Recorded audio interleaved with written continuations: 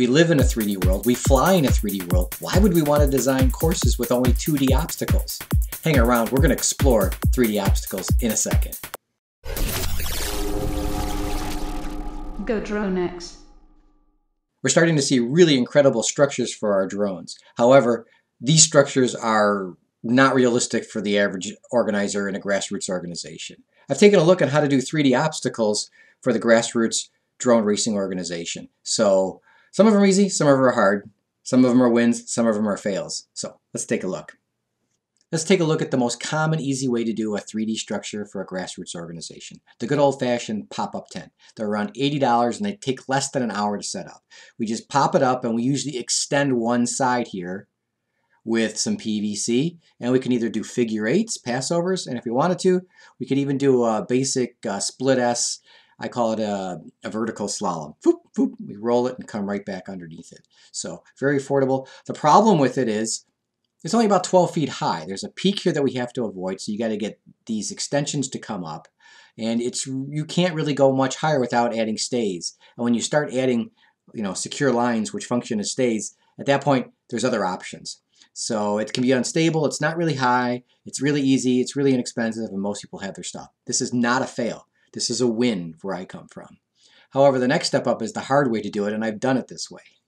It's the heavy-duty structure that you basically take an art canopy, if you ever did art shows or trade shows, an industrial-grade tent that can take a good degree of wind, and you don't put up the pyramid on the top. It's super sturdy, it's configurable, there's no stays. Here's the downside, it's heavy. My bag weighs probably 130 pounds. The good news is I can go around 25 feet up with it, and that's almost twice as high as I can do with a pop-up tent. It doesn't need stays, and if I want to, I can configure not only a figure eight course, but I can do other types of configurable courses like not only a vertical hairpin, but I can do a triple or a double vertical flush hairpin. So I can come up here, cut back through, and then cut back in again. It's a 2-hour setup. It's a 4-man job. The pop-up tents, 2 people generally to set it up. This takes at least 4 people, and it's about 2 man-hours to set up. So it does take time. Like I said, I have a ski bag to contain this, and I had somebody loaded in my car, and they're like, "Holy crap, this thing's heavy." And I'm like, "No kidding. It's my heaviest bag there is."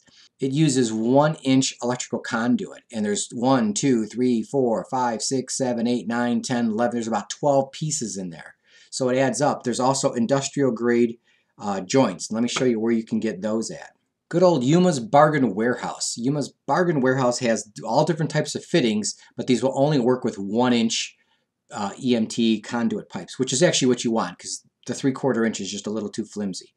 The good news here is they've got a lot of variety. Get the multiple T's. The one that looks like this, it's got one out to the left, one out to the right, one out this way, and one out this way. That way you can use it for lots of different configurations. The good news is these prices are around, I think I paid around $5 a connection, and I think I bought around 10 to 15 pieces in order to make it work. The bad news of that is, when all is said and done, it's around 500 bucks. Is it a win or a fail? If your goal is basic grassroots organization to do true 3D obstacle flight, I would call this a fail because there's no reason to spend $500 when I can show you the next solution, which I believe is optimal for what we're trying to accomplish for grassroots drone racing. Let's take a look at a couple of examples of this structure that we call the matrix. Here it is in basic situation with an over-under.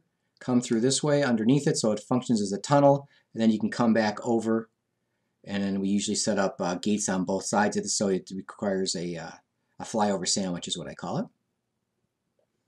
Here's another configuration I call the corkscrew. We named this after the Laguna Seca corkscrew. Here's an example of the simple version of the matrix. These are all the commercial poles. Notice there's no stays. The wind can throw this around up to around 25 miles an hour without it collapsing on us. You couldn't do this with PVC. It would just crumble at the slightest wind. We'd come out of the start finish. We'd come through this as a double tunnel. We'd come around. There's a flag over on this side. Up and back over at the top, we have 2 little flags fastened up here. This is 10 feet. This is 10 feet, and these are around 4 feet. So we're going to be up around 25 feet when we come over the top. Over on this side, there's a flag. We come around it and then back through again, so it serves as a double on that corkscrew, how we did this setup. The last option that I found was the absolute best for us The just right situation was the keyhole plus flag poles. What this is basically you go straight up with a structure and you use stays to keep it secure. You can either build your own by going across with EMT conduit using the same type of equipment over here, or in our situation we have really good quality aluminum poles that are interchangeable. So they come in 5-foot sections, so I can just keep on adding 5 feet and make the structure go all the way up.